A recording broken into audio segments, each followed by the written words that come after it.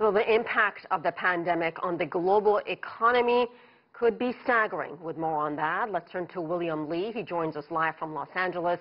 He's chief economist at the Milken Institute think tank. Bill, thank you for joining us. I want to begin with really the impact on the airline and tourism industry. Can they survive this?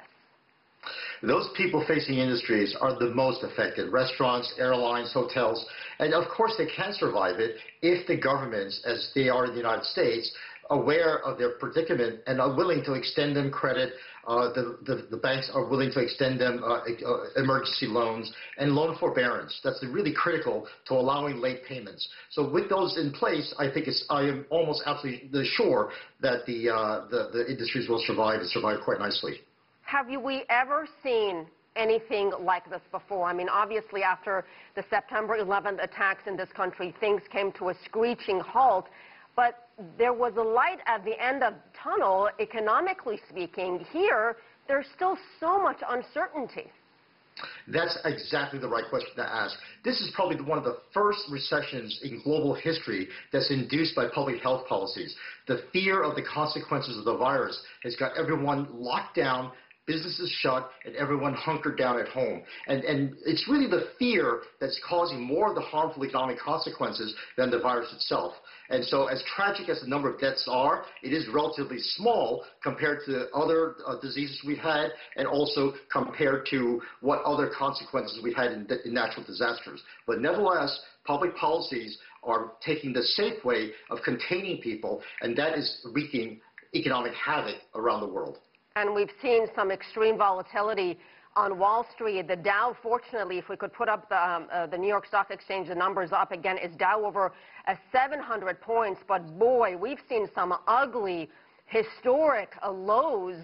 How long is this turbulent, nasty market that we've seen going to last? Clearly a big change today. You point to the stock market, but I would also point to kind of wonky, underpinnings of the markets called the repo market and short-term credit markets.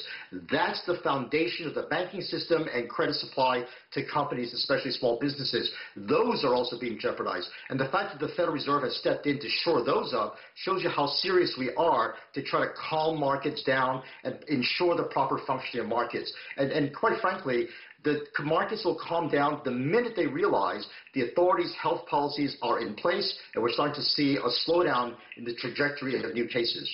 So what is your advice, Bill, to investors, senior citizens who have money in the stock market? How would you ease their concerns right now?